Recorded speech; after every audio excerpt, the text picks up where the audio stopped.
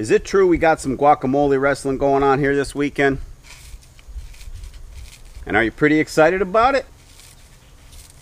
Is it because you want to see my wife's friends wearing bikinis?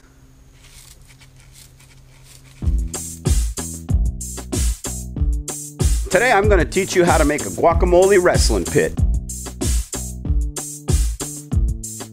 You want to choose a nice soft spot. Make sure there's no roots or rocks for people to bang their knees or their heads on. And since the ground here can be pretty hard, I'm going to lay down a little hay.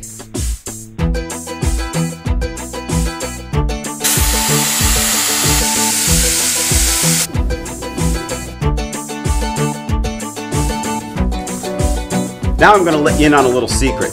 We don't really use guacamole, we use green jello.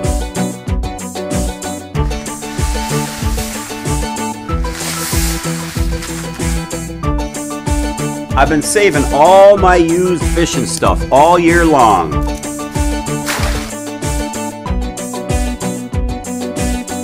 Once it's had a chance to set, guacamole pit.